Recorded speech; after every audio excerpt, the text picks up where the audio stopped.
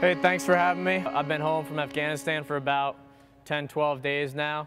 Spending a few days in California getting reacquainted with getting our unit back home safely, and then take some leave with the family, and then a few drinks with the friends back home. So it's good to be home. I went to Fairfield Prep in Connecticut, and then I went to the Naval Academy. So I went 1 year at the Naval Academy Prep School, 4 years at the Naval Academy, and then from the Naval Academy transitioned to being a commissioned officer. Eventually went to the Marine Corps, and then done a tour in Iraq and a tour in Afghanistan with the Marines, and home now, visiting the family. I knew that we had kind of had a special kid, just watching him play and how he carried himself. So as a sophomore goalie, I think having a strong senior class in terms of character and just great lacrosse players, I think that's what set me up for success, and it kind of created the groundwork on how I wanted to be an upper class lacrosse player in terms of how I played the game, and then how I influenced the younger guys.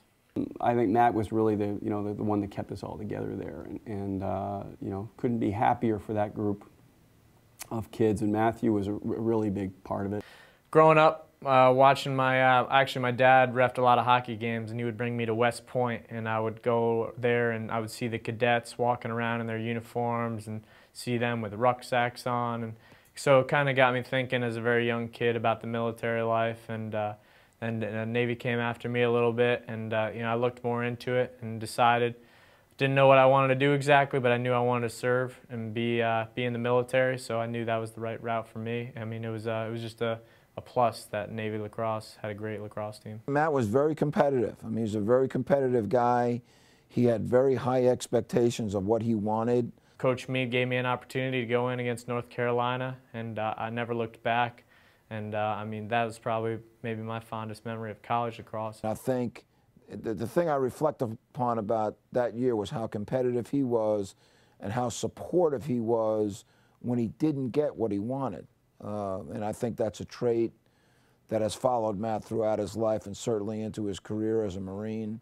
Lacrosse, I mean, like any other Division I sport, I don't think unless you play it, people don't understand how hard you push to be great. And just like military training, no one's going to ever understand unless they do it, how hard it is to be great. So you take those same skill sets you learn on a high school field, just working hard, working harder than the next guy, never cheating, always making sure that, you hit the line when you touch it on wind sprints, and you beat the guy to the left and right of you. It's the same stuff, it just carries through life. On the field, we see the characteristics of leadership, guys that take control of situations, that, whether it's want the ball on their stick at the end of the game, or make a big, in Matt's case, make a big save. That kind of transcends into that, that type of athlete that I've been fortunate enough to coach here. Matt really represents what Fairfield Prep is all about being men for others, and we're gonna ship a package of either a shirt or shorts overseas to each soldier in his troop company. We're going to make an effort this spring to acknowledge the guys that have played in our program, that have fought for our country.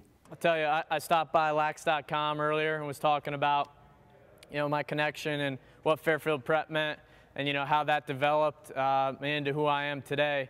And thinking it was pretty simple on kind of the connection there. It was from my Fairfield Prep days, being kind of a leader, community service. Now I'm giving back to my country.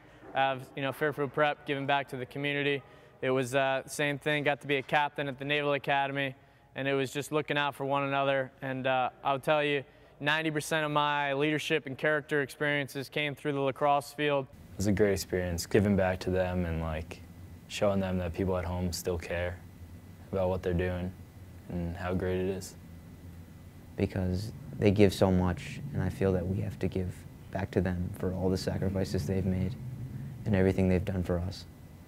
It was great just for everyone to know that even when you leave, you're still a huge part of the team and still in everyone's hearts. These guys are men for others. They possess the characteristics that will allow them to succeed in anything in life. we as a team just wanted to show that we cared and we supported everything he did in fighting, being a soldier in Iraq. We just wanted to give something back to him and show that, you know, we're always thinking of him and everything he's doing overseas. It's great to come back and give back to a program that that gave a lot to me. I mean, so when guys would come back and teach Fairfield Prep, I remember how big of an influence they had on me. Our coaches, like Doug Steele and stuff like that, just guys that were 5, 6 years removed, and they seemed so wise and, you know, whatnot. I'm not saying I'm wise at all, because I got a lot to learn, but it is great to come back and give a little perspective. And I think as a high school guy and a college guy, you notice how much of an influence kind of older guys have, whether you want to admit it or not. You know, it's kind of cool. Again, when I was working out in Afghanistan, one of my jobs was basically moving surgical units, like emergency doctors, orthopedic surgeons, right on the edge of combat zones. So as an operation was about to happen, we'd strategically place these guys to be on the edge of the battlefield. So if guys got hurt, we could get them to that first kind of, you know, stop the bleeding and then get them a higher level of care. Well, one of the guys they came across was a lacrosse player, and what do you know, he happened to be kind of my mentor out there, because who am I, 27-year-old captain in the Marine Corps, to say how should I move doctors and surgeons around the battlefield. So again, it was that connection on the lacrosse field that kind of brought us together. And I tell you what, you know, hopefully it saved some lives out there, because, you know, he was kind of into my ear as my mentor, and I'm sure you guys will pick up on that. Anything that's sent overseas that is that speaks of home or appreciation is appreciated. I don't think it takes much. I mean, I don't think we can ever understand what they've done or really, really appreciate it. I think the only way to really help them is to support them. So I would ask that question, what do you do every day to support a veteran?